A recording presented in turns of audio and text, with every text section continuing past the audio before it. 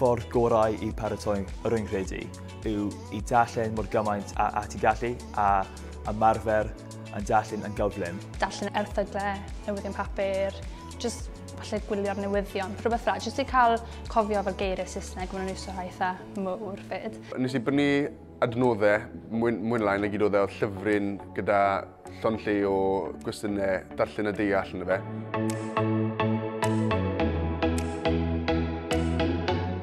Am y section 2, am essays, yn aml maen nhw'n gofyn I ti ysgrifennu essay am rhywbeth sydd wedi bod yn y newyddion.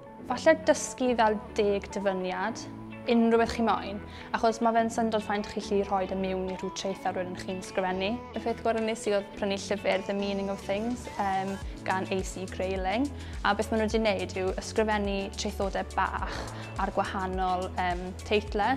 Nes I ddysgu cwpl o ffactiau random, just completely random, cwpl o quotes bod pobl enwog wedi dweud.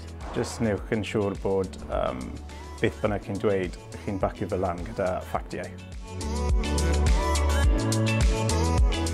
Ti'n cael awr bant ar ôl section 1 a 2. Mae rhan fwyaf o bobl yn trio adolygu am y gwyddoniaeth mewn yr awr hyn, ond y tip gorau brai'n rhoi yw trio ymlacio. Gwnewch ddefnydd da o'r egol amser cinio achos mae'r diwrnod yn hir iawn a weithiau mae chi gallu deimlo eitha llethol. Newch yn siŵr bod chi'n casglu'n da yn noson cyn yr arholiad a jyst ceisiwch I aros wedi ymlacio drwy gydol y dydd achos bydd hwn yn helpu eich perfformiad.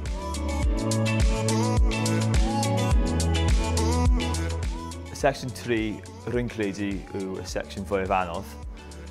Mae'n tawr air o gwyddoniaeth a mae'n cael ei split mewn I cemeg, a bioleg, a ffisig a maths hefyd. Mae'n rhan fwyaf y bioleg a cemeg yn lefel A.